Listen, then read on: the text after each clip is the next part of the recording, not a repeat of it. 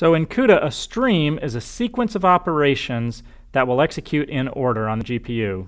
And the particular operations we care about are memory transfers and kernel launches.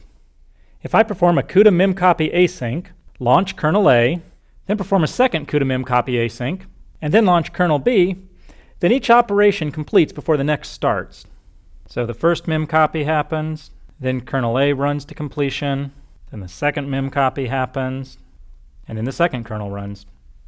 But if I do those same operations, and this time I put them each in a different stream, by adding a parameter which is the stream, then now these operations can potentially run concurrently, therefore completing in much less time. So this operation is in stream 1, this operation is in stream 2, this operation is in stream 3, this operation is in stream 4.